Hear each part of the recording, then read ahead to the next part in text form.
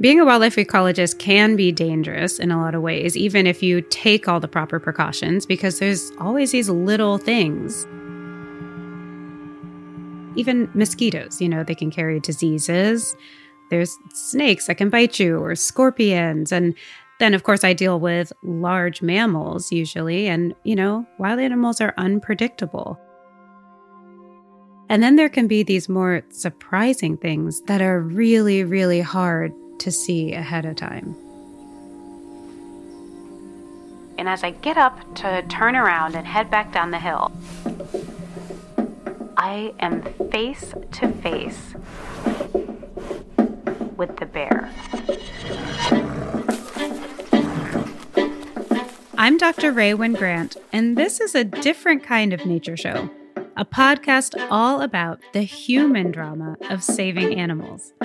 I want to tell you my story and what it's actually like to track bears in the Sierras, chase lemurs in Madagascar, live with lions in Tanzania, and do all of that as a Black female scientist.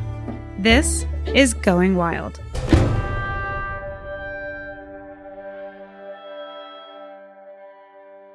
So today I'll be sharing multiple stories, and they're about near-death experiences I've had doing my job and traveling.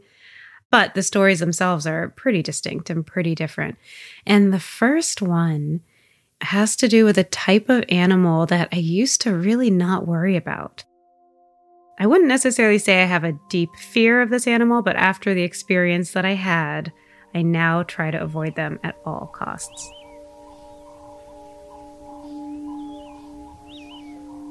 When I was living in Tanzania in 2009, I was working day in and day out tracking a lion population and living in a tent at this pretty awesome field station outside of the Tarangire ecosystem. And living in a tent was great. I mean, we had all kinds of adventures. I remember one time an elephant came to steal the water from our water barrels. It was just so exciting and just such an authentic, bush experience. But I learned early on that some of the most dangerous snakes in the world exist in this area. Every night we had to check outside and inside of our tents to make sure nothing was in there. One day I was coming back from dinner, we're all ready to be jumping into my sleeping bag and go to sleep. And I did the thing that I always did, where I circled my tent with my flashlight looking for any type of snake on the outside. Didn't see any, so I took off my shoes and went butt first into my tent. And then slowly, after a couple minutes, decided to start shooting my flashlight around to look for anything crawling in there. Immediately when I laid down, I saw something in the corner squirm. To me, it looked like a tiny little worm. And by tiny, I mean tiny compared to a snake. The worms in Tanzania were actually pretty huge. So it just looked like there was like a dark worm in the corner. And I thought to myself, oh God, I was looking for snakes, but I didn't realize there was some giant Tanzanian worm in my tent. If it were a snake, I'd at least be able to call for help and someone else would take it out for me.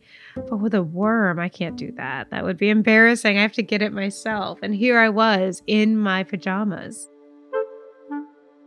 So I hopped up really quickly because I didn't know where that worm went. And I started picking up the little items that I had in the corners of my tent to try to see if I could uncover it again. It took me a while and I started thinking that maybe I had lost it. I realized that I really needed something else to catch it with, like maybe a Tupperware or some type of container. So I hopped outside of my tent, zipped it back up, and went into the kitchen to see if I could get something to put this worm in order to then toss it back outside. ED, who was one of the staff members on this trip, was still in the kitchen because he did a lot of the cleaning up for the camp. ED was awesome. He was probably the hardest working member of our team, and he did all of the extra things. He fixed the cars when they were broken. He put away tons of supplies when we were done at the end of a field day. He was a real jack of all trades. I asked him for what I needed and told him that there was a big worm in my tent. And he looked at me and said, "Is it black?" "Yeah, it's a dark color. I can't really tell because it's night outside." He said, "That's not a worm." He explained to me that it must have been a baby black mamba snake. And black mambas are one of the deadliest species of snakes in the world. If they bite you, there's a pretty good chance that you weren't going to make it. I couldn't believe it. I had been chasing a black mamba around my tent for the last several minutes and was about to hit the hay with my head on a pillow right by where it was. ED told me that he needed to be the one to get it out. He told me to stay in the kitchen, but of course that wasn't acceptable for me. I wanted to at least watch what he did. ED crashed into my tent, messed everything up, threw everything around, but came out valiantly with the little baby black mamba in the bag. I felt like such a fool. Like, of course, my little American brain thought that it was a worm when really it was the deadliest snake in the world. I was so thankful to ED. It was at that moment that I realized the seriousness of those warnings I had been given about looking for snakes. My whole snake tent checking exercise completely changed after that. I was super careful, and it was on another one of these checks that I think I saved my own life, but possibly put someone else's in grave danger. At this point in the summer, it was about halfway through, and I saw something slither just like around the corner of my tent on the outside. So ED comes over, and I was able to kind of let him know that the usual was happening. I think I saw a snake. I needed him to help me find it so that we could decide if it was dangerous or not and take it away. He and I circled my tent over and over. We both kept hearing the rustling sound. And all of a sudden, I shone my flashlight exactly on the face of a red spitting cobra. It was up in the air. Its hood was out. It was showing its fangs. It was beautiful. It was gorgeous. It was stunning. It was terrifying. The most important thing to know about a red spitting cobra is that they spit their venom, and they're really able to target their prey because they shoot the venom into the eyes. I yelped and started to back away, which is exactly the right thing to do. And he came up behind me and kind of pushed me out of the way, and I saw the whole thing happen. The snake shot its venom through the air right into Edie's eyes. He screamed. The snake retreated. It just dashed off. This man was howling in pain. I thought like the chances of this actually happening were so slim to none, but this snake, like that, just shot him in the eyes. I was screaming, "Help! Help!" ED was screaming, of course, in a language that I didn't understand. And he started to say, "I can't see, I can't see."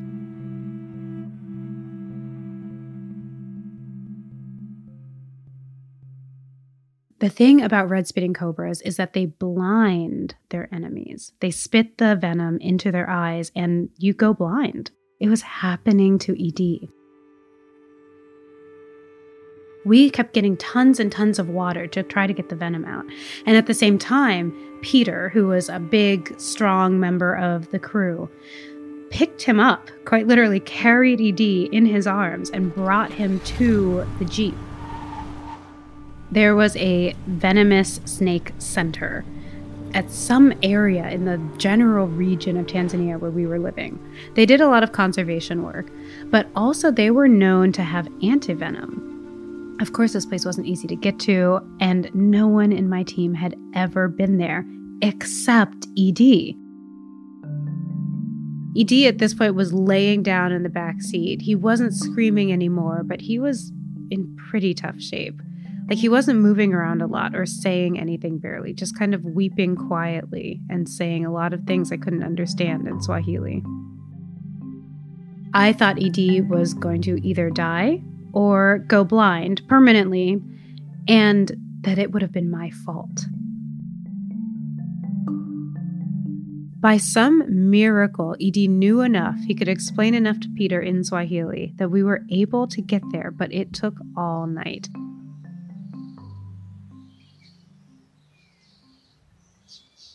So it was like medicine in the eyes, antivenom into his body. And he had to spend the night. They realized that he was in such critical shape, at least for saving his vision, that he would have to stay to be monitored.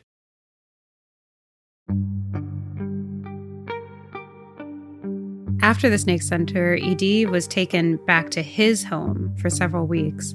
We got updates here and there to learn about his recovery, and it was going so slowly. And of course, I was back at camp, absolutely freaking out, just overcome with worry. What if he was blind for life? And what if that made it so that he couldn't work in most jobs ever again? I was worried that I had absolutely and quite honestly ruined his life. And then one day, we got a call that ED himself was returning back to our camp.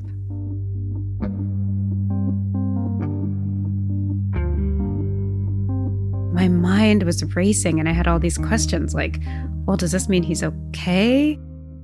My biggest fear was that he was going to return to camp for the sole purpose of yelling at me for putting him in danger, creating this horrible situation where he loses while my life got saved.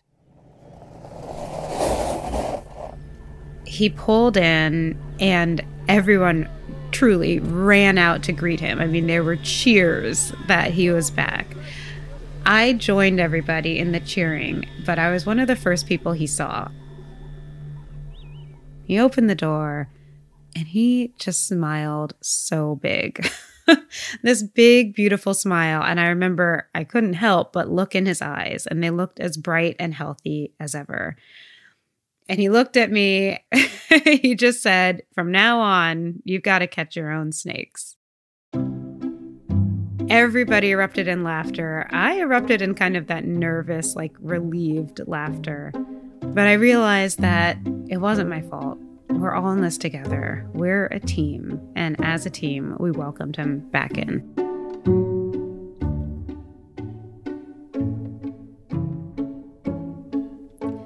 So at this point, the snake experience was quite a long time ago in my life and career. And lately, my long-term research projects have been based in North America and particularly focused on large mammals like bears and mountain lions. And so I don't get asked as much these days, oh, have you ever been attacked by a red speeding cobra? But instead, I get asked questions like, well, Rae, have you ever been attacked by a bear? And the answer is no. And my gosh, I hope I never ever am. But I did have this one really scary close encounter.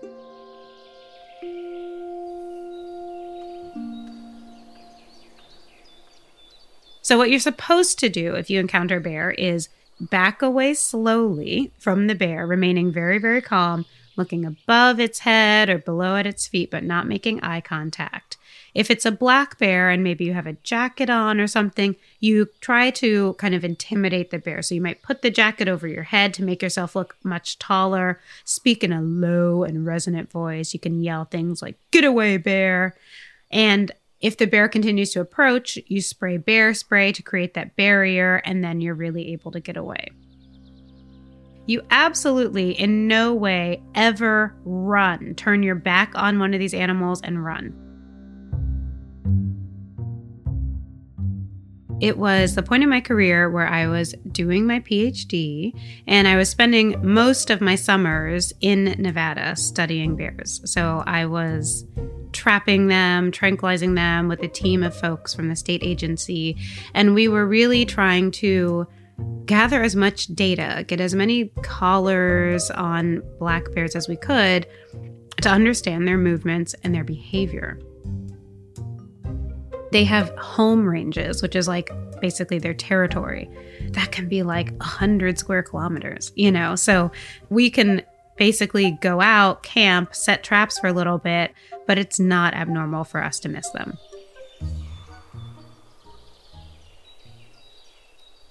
This time was going to be a really long stretch. I was doing about 10 days of this camping. It was actually going to be pretty physically challenging.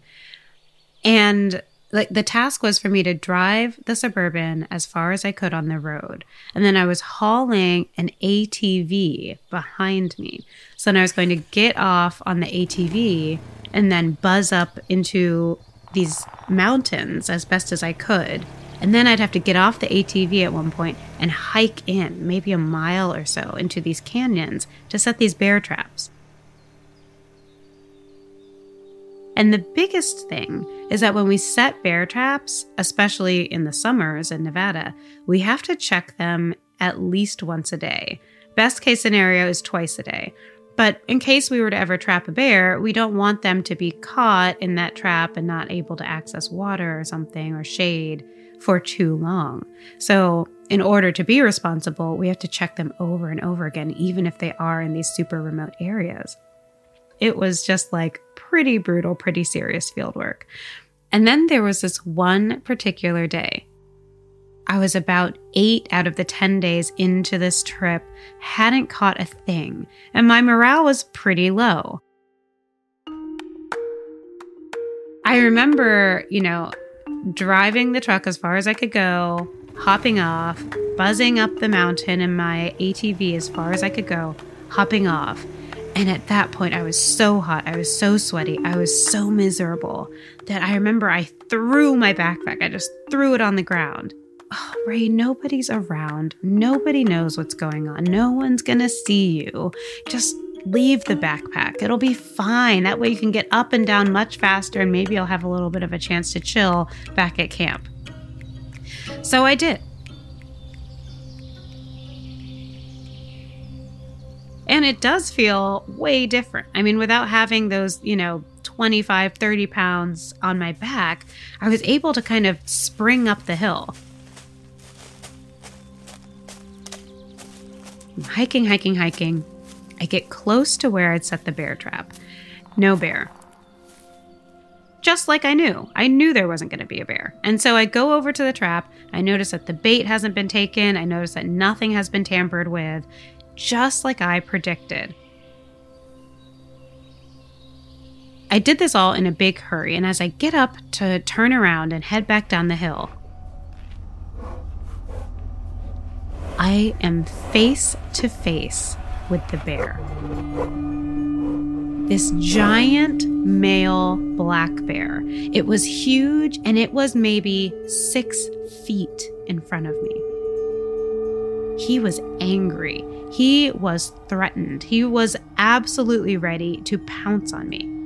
The reason I knew is because when black bears are being aggressive, they often paw the ground a little bit. It's almost like they make this kind of stamping posture. And then they sway their heads back and forth, almost like they're shaking their heads really big. That's exactly what the bear was doing to me. Now, this is really embarrassing for me to say because I am a trained bear biologist. I was a trained bear biologist when this happened, and I still reacted in the worst way possible. I ran. That is the worst thing you can do. And yet, that is exactly what I did in that moment. My instincts just made me book it out of there. And of course, the bear started to chase me because I hadn't shown it that I wasn't intimidating. I hadn't shown it that I wasn't prey. I ran and ran and ran. I fell down. I twisted my ankle. I scratched myself. And every time I looked back behind me, the bear was like right on my tail. It was like I could hear it breathing in my ear. I couldn't believe that this is how I was going to die. I remember at one point I stopped hearing the bears breathing in my ear, but I kept going and would not stop to turn around and check it. By the time I got back to my ATV, I grabbed my bag, I threw it over my shoulder, I jumped on the ATV, I turned it on, I sped away and went as fast as I could down. And it was only at that point, when I was on the ATV, actually driving it forward through a little bit of a path, that I turned to look back again. I couldn't see the bear. I couldn't see it anymore. All I could see was the trail of dust and rocks that were still kind of pluming in the air. I realized very quickly that the reason I escaped, the reason that I didn't get mauled by a black bear, was because that bear itself let me escape. It wasn't that I ran so fast or tumbled so fast down the canyon. It was that the bear chased me for a while and then decided it was going to let me go. All of this was because of my own negligence. The fact that I left my backpack full of supplies at the bottom of that hill. The fact that I didn't have my bear spray, the one thing that could have protected me so I didn't have to run. The fact that I forgot all of the proper protocols when I did encounter the bear. I was able to properly scold myself and also give a lot of thanks to the universe that I didn't end up dying. So I am probably the biggest ambassador for bear spray absolutely ever. And I have this serious commitment, because of personal experience, to always do things the right way. Whether it's inconvenient, whether it's exhausting, whether it seems silly, I am so strict with myself to adhere to procedure, because I know exactly how just a little bit of laziness can be catastrophic. But sometimes there's nothing that can prepare you for what you're going to experience in the field. And we just heard gunshots, gunshots, gunshots, gunshots, gunshots, to the point that we all hit the floor.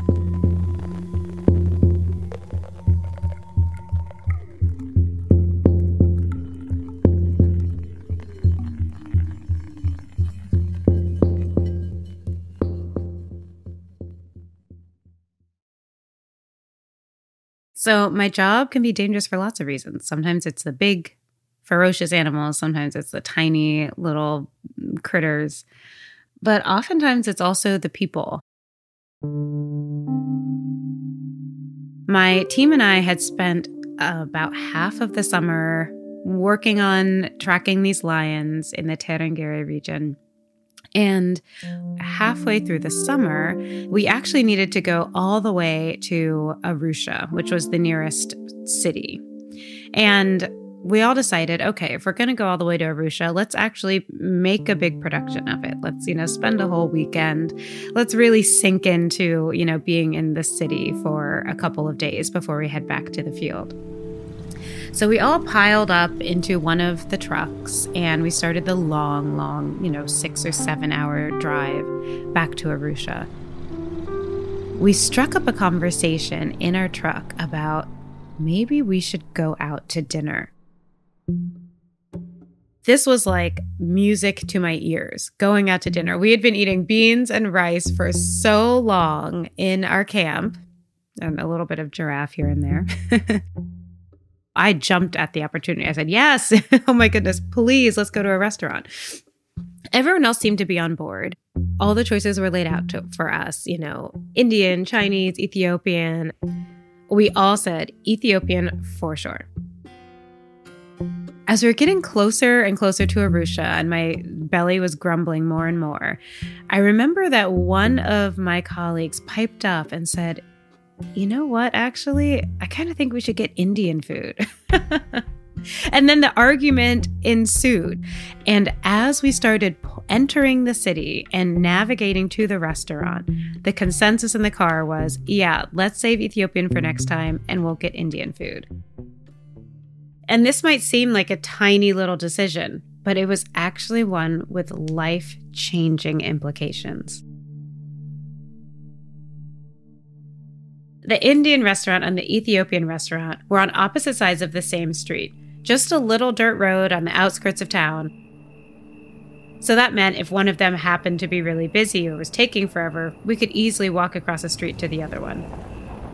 As we pulled up towards the restaurants, I could see them one across the street from the other, but they were just engulfed with flowers and trees and vines. And it was, to me, it was so beautiful and so tropical. And it was like these restaurants were little wooden shacks where most people just sit outside on a plastic table in a plastic chair and eat. We sat down at one of the outdoor tables, pulled up some chairs, waited for someone to notice that we were there and bring us some menus. And as we sat and kind of took a load off and looked around and surveyed the scene, this all happened so quickly, but this really big truck came like barreling in right in front of the restaurant. And there was a whole bunch of men in the back, like maybe 10 guys in the back of this pickup truck. And they were holding what was obviously these really big guns, like machine guns. They jumped out of the truck and they ran right into the Ethiopian restaurant that we were staring at from across the street. And we just heard gunshots, gunshots, gunshots, gunshots, gunshots. Drrrr. Folks were screaming, but I didn't know if the screams were coming from where we were or across the street. I was on the floor, like with my arms over my head, kind of not knowing if I was like dead or alive or hurt or not. And then all of a sudden, hearing that same truck and a lot of, voices like barking and hearing it kind of screech off and go.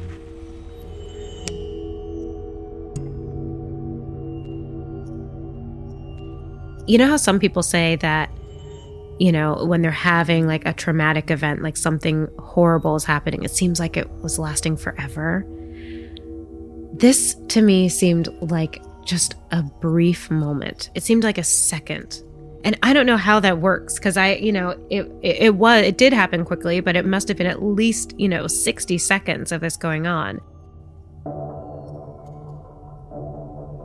I remember I felt like a man's hand on my back, kind of pressing down on my back and shaking me. And I got lifted up off of the ground. And it was Peter, the guy I'd been working with all summer. He was big and strong and always on it.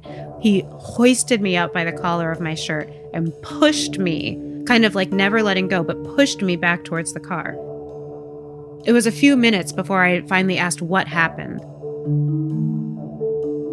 Peter was able to say, there was an attack at the restaurant across the street.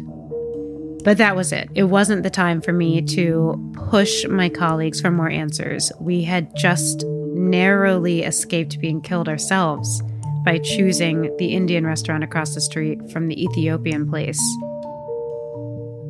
I learned that night that it must have been some type of terrorist attack, that there are certain types of political, cultural, religious groups that are at odds with each other in this part of the world. And there are some really, really bad people out there who commit these acts of terrorism. Too many people have been killed because of mass shootings. And it's all terrorism. All of it, whether it's in the United States or otherwise. These are all terrorist attacks. And I was witness to one.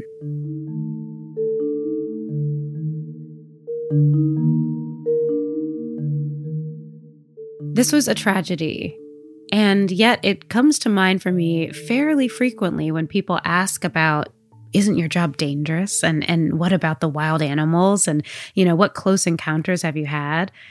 I can't help but think of terrorism, mass shootings, the threat of people gets in the way of me doing my work a lot of times. I didn't lose my life that night, but I was really kind of reluctant for a while to travel more, to leave the house, to expose myself, to even get back on the road and go back into the bush. And so that's the truth. That's a big part of the truth about my experiences and my work and where I've been and what I've seen and what I've lived through and grown through and what I still think about. I've had many moments where I've thought to myself, maybe I shouldn't do this career anymore. Maybe I shouldn't do the fieldwork part. Maybe I shouldn't do the travel part. I've had so many of those moments. But usually I'm able to remind myself that, every job has its hard things. Every job has its threats and its risks. Every job can feel like work sometimes. And usually those thoughts and those feelings are balanced out by all of the wonderful things that happen. The wonderful mental health benefit of spending time in nature, the wonderful way I feel when I am making an impact on improving the natural world.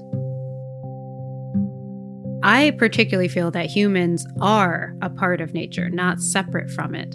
But I understand that not every human being necessarily feels that way. But I do. And so working to understand and to help protect nature feels like working for the greater good of this wonderful connected world to me. It just feels like a proper service that is also fun and interesting and thoughtful. It's just, it truly hits my personal purpose.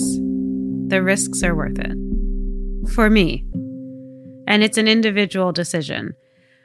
All of the people that I've worked with in all of these stories are still doing this work, not just me.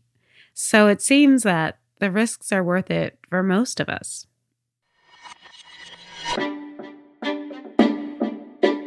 You just listened to Going Wild with Dr. Rae Wynn-Grant. If you want to support us, you can follow Going Wild on your favorite podcast listening app. While you're there, please leave us a review. It really helps.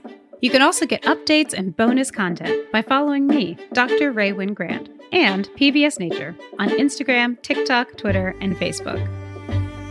You can catch new episodes of Nature Wednesdays at 8/7 Central on PBS and the PBS Video app. This episode of Going Wild was hosted and written by me, Dr. Rae Wynn-Grant. Production by Rachel Aronoff, Danielle Broza, Nathan Toby, and Great Feeling Studios. Editing by Jacob Lewis. Sound design by Carrie-Ann Harmon. Danielle Broza is the digital lead, and Fred Kaufman is the executive producer for Nature. Art for this podcast was created by Ariana Bowlers and Karen Brazel. Special thanks to Amanda Schmidt, Blanche Robertson, Jane Lisi, Chelsea Satkamp, Natasha Padilla, and Karen Ho. Going Wild is a new podcast by PBS Nature. Nature is an award-winning series created by the WNET Group and made possible by all of you. Funding for this podcast was provided by grants from the Anderson Family Fund and the Corporation for Public Broadcasting.